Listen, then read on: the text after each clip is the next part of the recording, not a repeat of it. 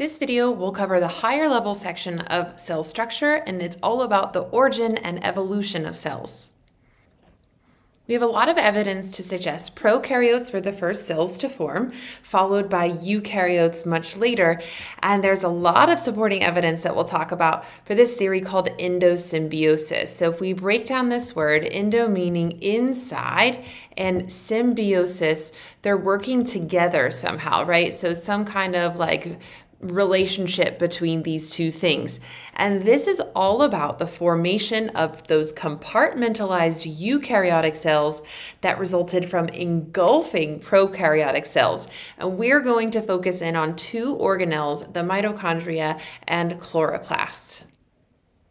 So the endosymbiosis theory starts like this. We have early eukaryotes and then prokaryotes, some of which are heterotrophic. That means that they are consuming things for their nutrition, and autotrophic prokaryotes, so they are manufacturing their own carbon compounds.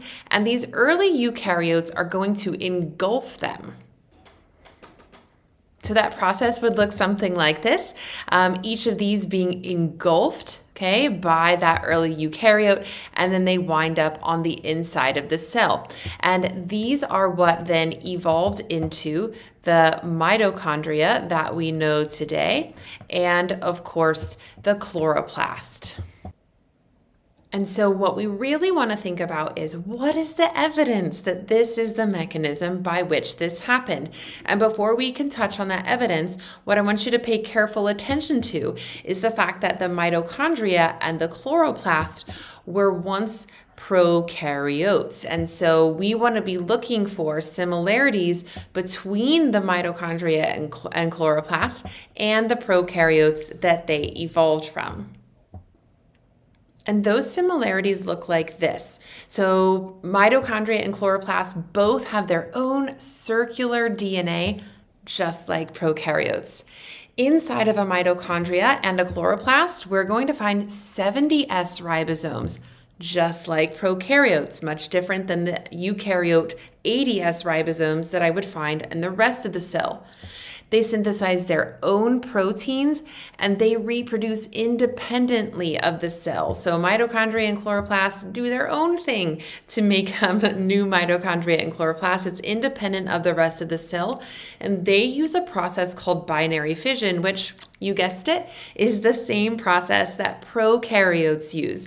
So these are all the ways in which the mitochondria and chloroplast are very similar to the prokaryotes that they came from. So it's important when you're talking about evidence that we want to link them together. The other thing that's really interesting here is that mitochondria and chloroplasts both have a double membrane. One membrane from the original prokaryote that they came from, and another membrane from that engulfing process. So lots of evidence here to support this endosymbiotic theory. Now, the endosymbiotic theory explains how one cell became specialized and compartmentalized. That cell differentiation is a little bit of a different process. So this is all about what happens in multicellular organisms that allows them to have different types of cells. So multicellularity, being multicellular many cells, involves what we call cell specialization. So that's the process by which cells develop different structures and functions. And it happens during embryonic development. So when we are an embryo, all of our little stem cells here are undifferentiated. They're all identical and they all have identical genes. So the way that we get such a variety in different cell types is during embryonic development, some of those genes are expressed and some of those genes are not. You may have heard it referred to as some of those genes are turned on and some of them are turned off. So for example, this neuron is going to turn on all of the genes that tell it how to do neuron things, and cardiac cells are not going to have those same genes turned on. They're going to express the genes that help them to look like and function as cardiac cells. Now, there are some genes that are expressed in every cell. So genes like how to manufacture ribosomes or how to go through cell division, those are going to be in common with every cell. So again, I'm thinking about this theme of unity and diversity. So unity here, diversity in terms of which genes are expressed and which aren't, and that's how we get different cell types in multicellular organisms. So when thinking about the pathway of how living things evolved, we started with prokaryotes, and then we got eukaryotes, and all of those were unicellular, and eventually multicellularity evolved. And now we see multicellularity in all animals. So that's one of the parts of the definition of an animal. We are all multicellular. All plants are multicellular, and then some fungi and some algae are multicellular. Not all of them, but some of them. And what makes multicellular organisms unique is that they have specialized cells, but one of the maybe downfalls about these specialized cells is that they're doing specialized jobs.